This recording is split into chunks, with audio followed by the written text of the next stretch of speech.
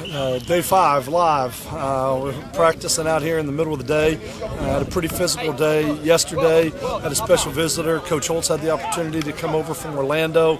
Got a chance to turn and address the team yesterday afternoon before we came out to practice, and then had a chance to turn and come around practice and kind of see what we're doing. It's nice to get that evaluation from 30,000 feet where he can come in and kind of give us a broad scope, a little bit of what he sees. And then this morning we had a lot of meetings and walkthroughs, again, kind of trying to utilize the weight room and the pool and doing some things like that to try and keep the players fresh.